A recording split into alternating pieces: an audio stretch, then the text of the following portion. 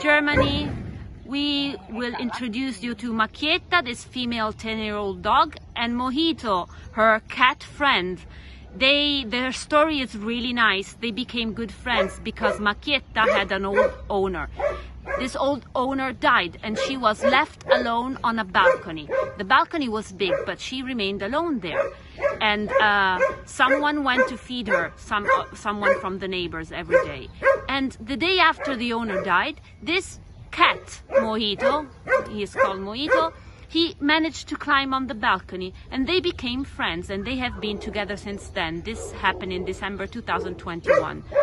And when Alpha saved the dog and the cat, they took them here to the safe harbor. This is why the safe harbor is so important.